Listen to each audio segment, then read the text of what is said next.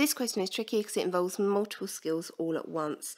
So 4.90 grams of pure sulfuric acid was dissolved in water. The resulting volume was 200 centimetres cubed. 20.7 centimetres cubed of this solution was found on titration to completely neutralise 10 centimetres cubed of sodium hydroxide solution. Calculate the concentration of the sodium hydroxide solution. First thing we need is a balanced equation. Chances are they will give you this in the exam, but this equation is not too hard to work out, so if they're really testing you, don't expect them to give you the equation. Now we need to work out what information we already have. So to break down large wordy questions, just make a little table at the side and pick out the information that you have. So volume, volume of acid we had that was used in the titration was 20.7. Concentration of acid was 4.9 grams in 200 centimetres cubed. Concentration of sodium hydroxide is the bit we're trying to work out, and the volume of sodium hydroxide was 10.0 centimetres cubed.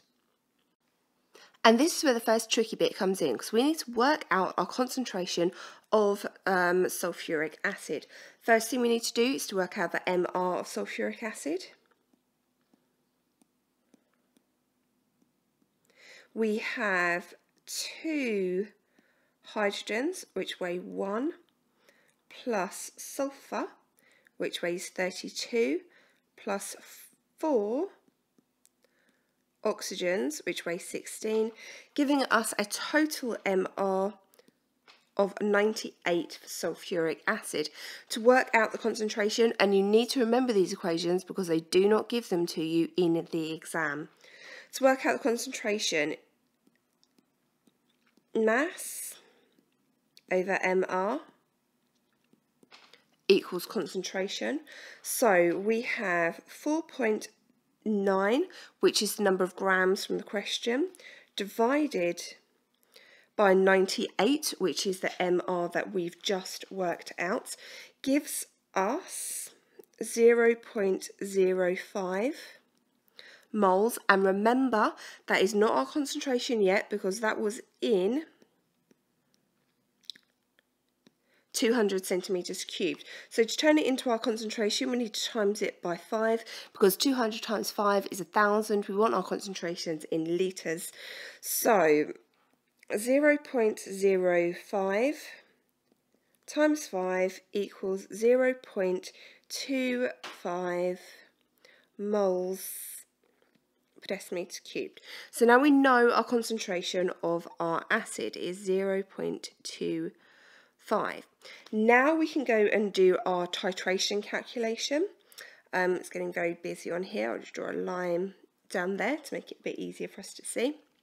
So moles equals conc times volume. Again, something they do not give you in the exam, so you have to learn it for yourself. Our concentration, we've just worked that out as 0.25.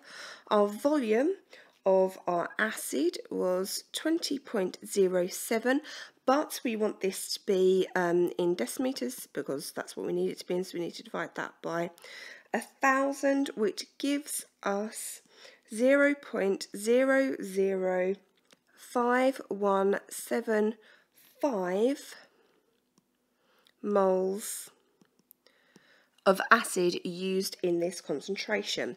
Now, if we have a look at our equation up here, you will see that we have 2 moles of alkali making 1 mole of acid.